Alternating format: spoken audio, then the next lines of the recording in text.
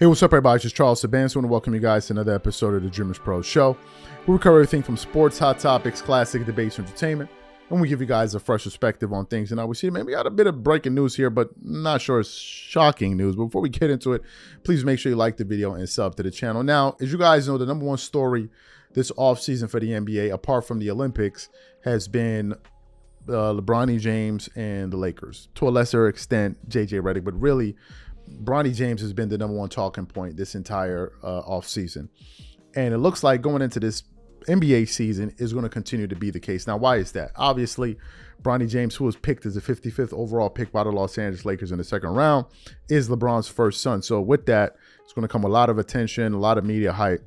And it's been exactly that. Just yesterday, I saw an absolutely ridiculous post, I believe on the account Basketball Forever, where they had an image of Klay Thompson and Bronny James.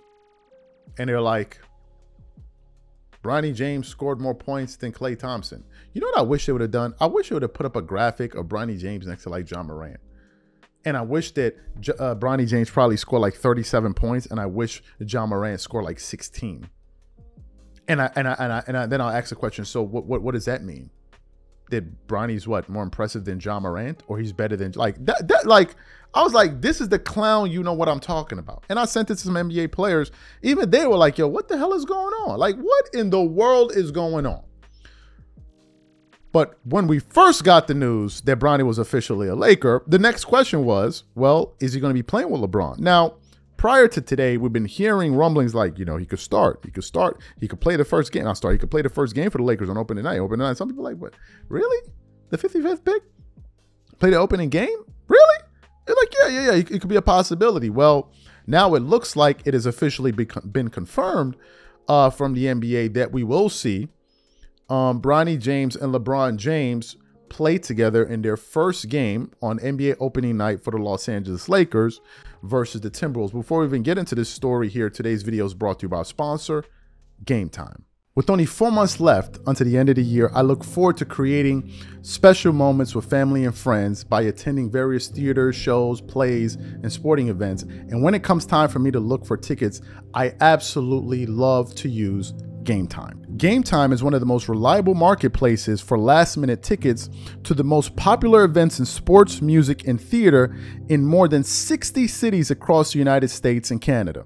Game Time saves me money, time, and peace of mind, so I don't have to sort through thousands of tickets looking for the best prices or worry about whether or not if they're authentic or whether I'm going to receive them on time. Game Time Picks, one of my favorite Game Time tools, analyzes thousands of tickets for all of your favorite events near your location and finds you the best possible deal so you don't have to. For example, I'm looking forward to this upcoming concert at Madison Square Garden of one of my favorite composers, Hans Zimmer. Here, I can select the all-in price to see the total ticket price up front, no hidden fees.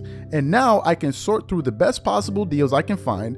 I can choose the cheapest deals, the great deal, or the amazing deal. Once you select the ticket you want, you can use their panoramic seat view to ensure you know exactly what you're getting before you buy. And if you're like me and always make plans at the last minute, you can grab tickets up to 90 minutes after the event has started.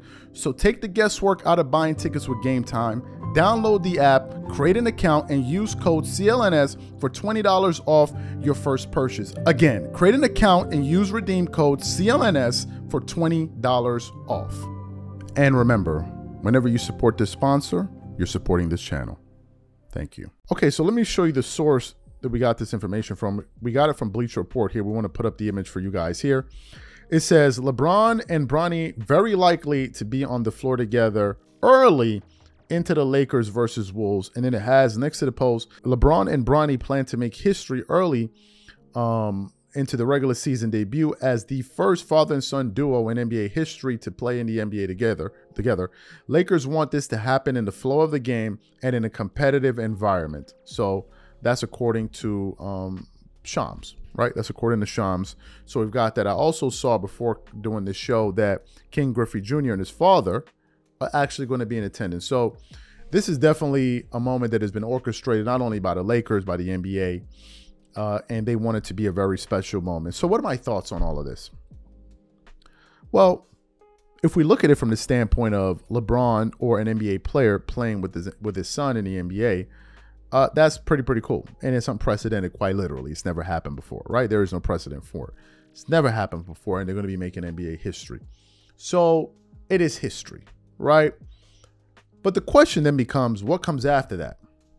Number one. Number two, is this really what it's all for? Just to have that moment? And ultimately, who benefits from this the most? Well, personally, I think the person that benefits the least from this is Bronny James himself. I think the people that benefit the most are his father and the Los Angeles Lakers, and to a certain greater extent, the NBA.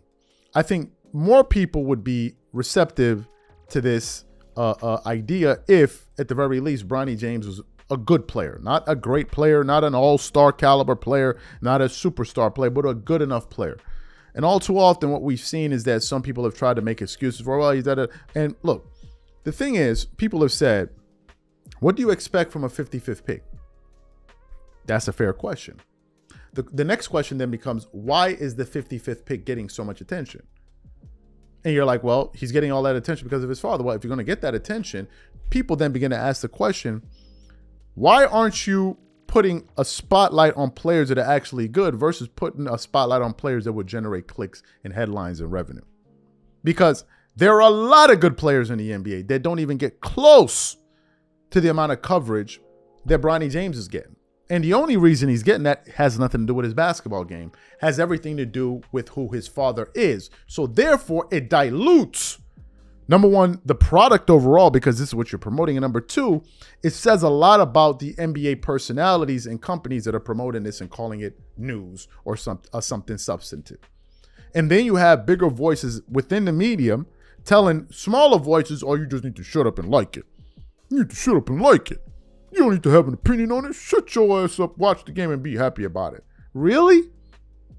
So the viewing public and the consumers don't have a right to have an opinion on a product that they patronize? Really? Is that what you're saying? Is that the type of messaging you want to send out to the masses? That you're not allowed to have an opinion on a product that you patronize? Really? So all you want is our money, but you don't want our opinions? Really? Is that what I'm meant to believe here? Well, certainly that's the message that you're sending. So to me, look, I think this is going to be exactly what it's intended to be, a spectacle. I think that once history is made for the first time, meaning it has happened the first time, then after that, we've seen it. If you've seen it, if you've seen it once, you've seen it 100 times. And it is clear to me that the Lakers definitely want to have this moment. And, look, this is what the Lakers are all about these days. I think they're not really focused on winning, but they're definitely focused on stealing headlines and ensuring that they remain at the top of the news shows every single morning. That they're the most talked about team, and certainly they've accomplished that.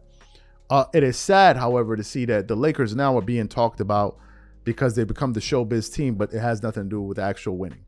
It is a shame because the Lakers, for goodness sake, have 17 championship trophies, right? 17, like 17. So one would think they would be focused on more substantive issues, but apparently for them, this is what it seems. This is what seems to be taking their attention these days. So what I want to know from you guys, number one, what do you think about this moment? Do you think it's a good thing? Do you think it's a bad thing? Number two, who do you think benefits from this moment the most? Do you think it's the Lakers, LeBron, or Bronny? And number three, do you think at the end of the season, when we look back, we'll be able to say that the Lakers had a successful season? Whatever you guys think, please leave your thoughts and comments in the comment section. We catch you guys on the next show. Peace.